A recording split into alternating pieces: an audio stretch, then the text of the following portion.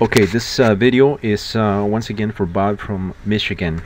This is regarding the landing gear um, assembly for the CB100. I believe that's the one you're talking about. You mentioned that you had a little bit difficulty installing the strut into the strut supports, and that you had to sand the edges of the C-clips. In other words, I'm assuming that you sanded these areas here of the fiberglass parts. As I recommended in one of my posts, do not sand these areas here, and the reason being is because this clip needs to be left intact so it'll grab onto the struts. If you sand too much, chances are that you're going to lose that grip on the struts, and it's not going to retain as this particular assembly is retained. So I highly recommend, and please do not sand those parts.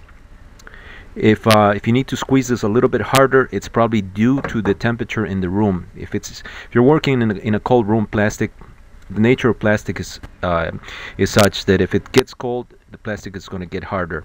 If it gets warmer, the plastic is going to get softer.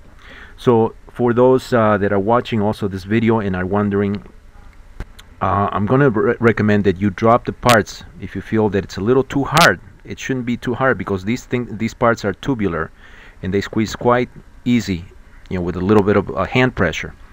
I can understand if you're a little bit older, perhaps your hands, like mine, sometimes I have a hard time squeezing to a certain point, but this is fairly simple.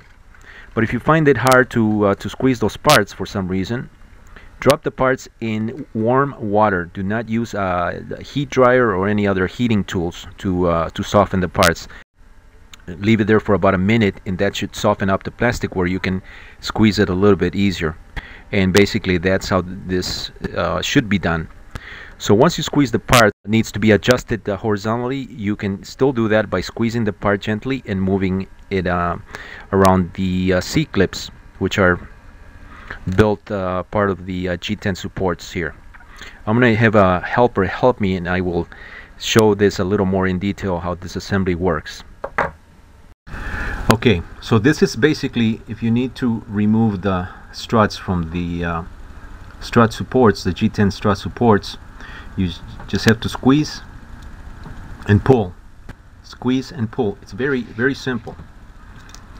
You may find that if, like I was saying, if it's in a cold room or cold area, you may find that you have to squeeze a little bit harder. But basically that's how that works. And to reinsert it back on, I don't have these glued. That's why they came out.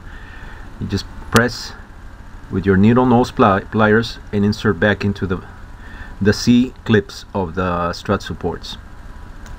If you need to adjust this sideways, you basically do the same thing. Let me remove these skids so they're easier to work with. Squeeze and slide. Squeeze and slide. That's how that works. And once it's in place, you may find that it's a little bit dented from the squeezing. What you do is you need to come around here and squeeze vertically like that, and that spreads the plastic a little bit better and forms a better grip inside the C-clip. So that's how that's done, but it's very easy to install. For permanent installation, if you want to do this, you can add a little bit of CA glue to these points here. Do that once the skids are in place, because the skids allow it to lock a little bit better.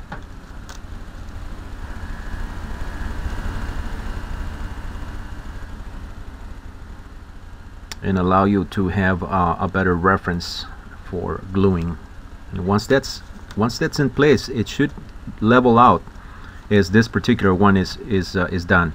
I'm not using glue here, but if you need to, you can apply the glue like I said at these points here. Do it on the inside of that point, that area there, and these areas right here on the inside, and that's all you need. Once the glue sets, do not apply a lot of glue so it doesn't create a big blob of glue. You just need to apply just a little bit there, let it sit and let it cure. That probably will take about a half hour or 15 minutes if you're using a medium viscosity CA glue. The type of glue that I recommend, and I've said that in my videos and also in my threads, is the glue that we carry. If you don't want to purchase it through my site, that's fine. Just get the same, try to get the same type of glue, and so that you have a better result of the gluing.